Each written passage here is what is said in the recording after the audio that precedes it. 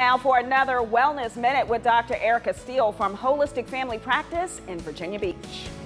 Probiotics can be very beneficial for overall health and well-being, especially our gut health, our mental health, and even our immune health.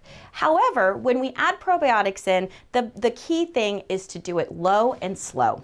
So we start off with first our natural probiotics, which are found in our foods.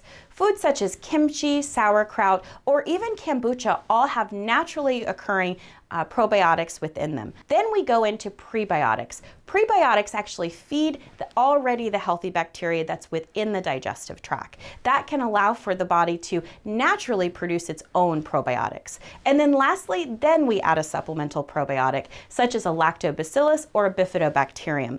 There are many sources of probiotics as well as prebiotics. Holistic doctors often recommend supplemental versions of probiotics, where you can get food-grade sources from grocery stores, health food stores, as well as big box retailers. Having a healthy gut microbiology can really allow for the body to heal itself naturally using probiotics to help support gut health, mental health, as well as the immune system.